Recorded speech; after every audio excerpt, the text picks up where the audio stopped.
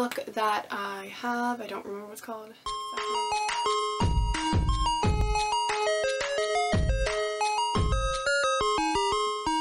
Hello everybody, it's your girl Jay, and today I am here with my June wrap-up part 2 for 2021. I read a total of 21 books this month, but one of them is a textbook that I had to read front to back for one of my college courses, which I'm not going to talk about because nobody cares about that, so I'm going to be splitting this up into 4 different parts. This is part 2, like I said. So if you're interested in the other parts of the wrap-up, I will leave them down below when they're uploaded, and without further ado, let us get started.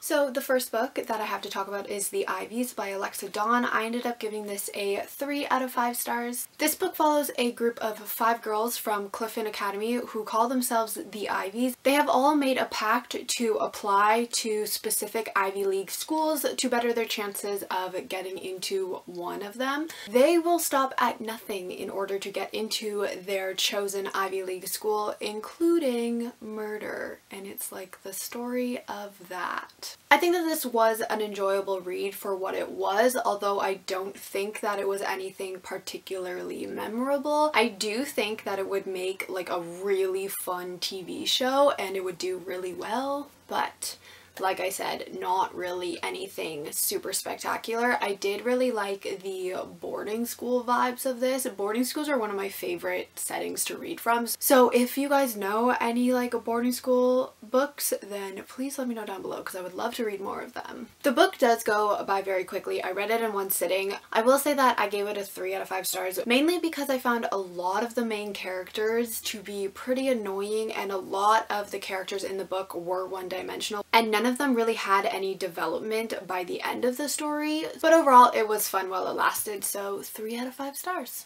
Next, I read Aetherbound by E.K. Johnson, and I gave this a 2.5 out of 5 stars. So this follows Pent Harlow, who has spent her entire life on a spaceship being told that she is worthless and unwanted. So during a routine layover, she decides that she is going to escape, and so she hides out in Brannock Station. She ends up being discovered by the Brannock twins, and they all hatch a plan together to get out of their predetermined destinies, and it's like the story of that. After I finished reading this book, I honestly didn't know how I felt about it. I thought that the premise and idea of it was really cool, but I don't think it was executed very well. I think that the idea of the Gene Mage talent was really interesting, and that definitely intrigued me, but a lot of the plot points surrounding that made me really uncomfortable, and I was not a fan of it. The beginning of the book was basically just this giant info dump, and then it was just the main character telling us events that happened. The book is a very quick read though, and I did finish it in 2 sittings, so I mean that was a plus,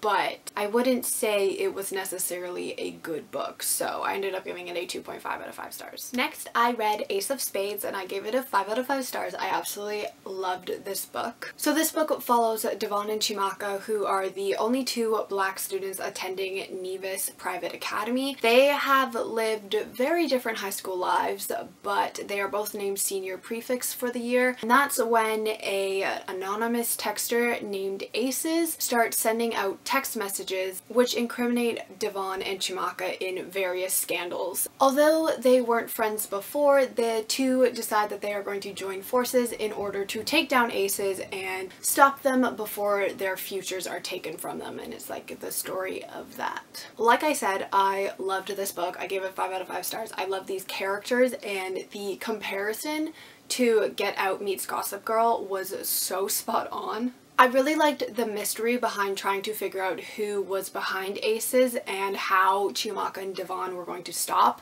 them from spreading more rumors about them. The book also talks about a lot of deeper topics that I wasn't exactly expecting from this. It talks about homophobia, elitism, white supremacy, racism in a really well done way, in my opinion. I actually listened to this on audiobook, and I think that the narrator did such an incredible job with these characters. Like, the tension and the suspense of this book was palpable, and I could not stop turning the pages just waiting to figure out what was going on and who was behind Aces. It was just such an enjoyable read to me. I definitely recommend, if you have not checked this book out yet, which I'm pretty sure more than half of BookTube has read it already, then take this as your sign to pick it up because it is just such a good read. So yeah, 5 out of 5 stars. I loved this one. Next up, I read Sweet Hand by N.G. Peltier, and I gave this a 3.5 out of 5 stars. So this one follows Charisse and Kieran, who have been rivals since they were teenagers. They find it absolutely unbearable to be near each other. They find themselves both back in Trinidad, where they are to be the best man and maid of honor for their friend's wedding. This means that they are going to have to work together in order to pull off the dream wedding, and they didn't exactly expect to fall for each other along the way, and it's like the story of that. The premise of this book was just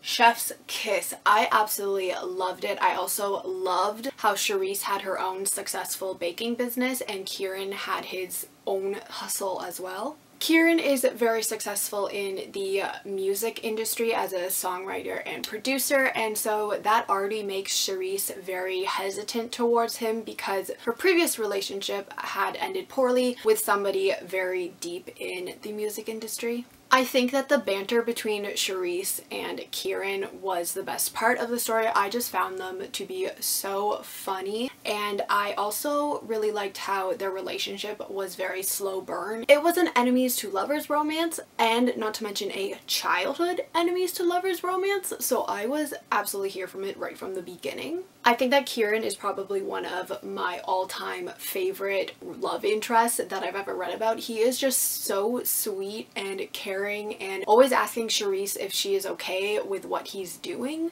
I also just love how he is secretly crushing on Charisse for their entire teenage years. I just think it is so sweet and adorable. I also loved how he was a bisexual king and it was just so casually placed into the story. I just think that we need more men who are bisexual in books. We need that representation, and I absolutely loved it in Kieran. The biggest complaint that I probably have about the book, which is why I think I only gave it a 3.5, is that Charisse made me very angry on multiple occasions about the way that she treated Kieran only because he was in the music industry. Unless I missed or didn't realize some sort of backstory about why she doesn't like him from childhood, the only reason I could find that she didn't like him was because he was in the music industry, and it just really bothered me. I was also a big fan of the side characters in this. I thought they were all so wonderful, especially Remy, Charisse's best friend. I just think that every side character had their own unique personality and were just so well rounded, and I'm really hoping for a spin-off with Remy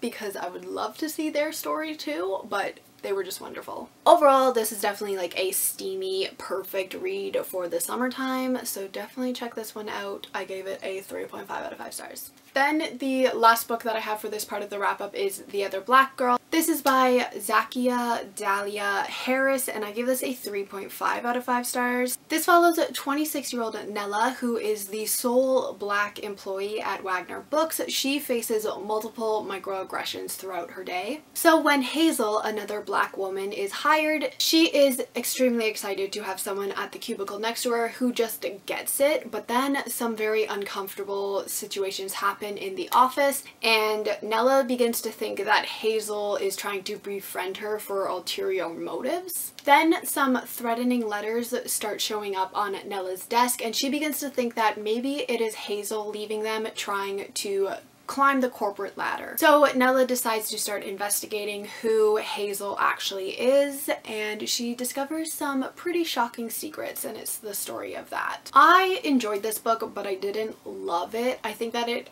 discussed some very important topics, especially surrounding racism, that need to be talked about. This felt very similar to When No One Is Watching by Alyssa Cole, but instead of the neighborhood setting, it's told in an office setting. I think that Nella was a very intriguing character, and I did really like learning more about her as the story progressed, although I think that it is a very slow burn story and it got boring very quickly. I think that it did start off very strong, but then it just kind of went downhill for me from there. I did really like how we got different perspectives though. It wasn't just Nella's story, we got views from other people, which I think was a very interesting way to tell the story. I think that this book is definitely one that you need to be in the mood to read, and I don't think I was in the mood for it, so that was just kind of disappointing for me. I also think that the comparison to The Devil Wears Prada is a little bit of a stretch, but I can definitely see the Get Out comparison. But yeah, overall, like, it was alright. I do think it's an important book to read, but I think I just wasn't in the mood for it at the time, so 3.5 out of 5 stars. Alright everybody, so that was my part 2 of my June wrap-up 2021. If you want to see the other wrap-ups, I will leave them down below once they're uploaded, and you guys can check them out. Let me know down below if you have read any of these books and what you thought of them, and I will see you all in my next video.